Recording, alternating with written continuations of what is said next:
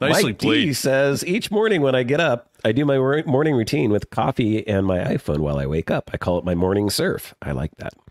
One of these things I do is head over to the App Store to initiate whatever updates are waiting. This typically is no problem because usually it's only a few apps, but once in a while there are a ton of updates, 31 today.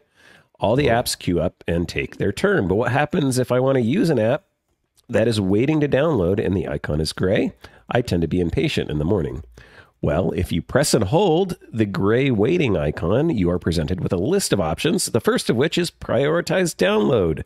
This is super cool. Choosing this will move the app to the next available download position as soon as one of the current downloads finishes. This app will begin, sort of like cutting the line.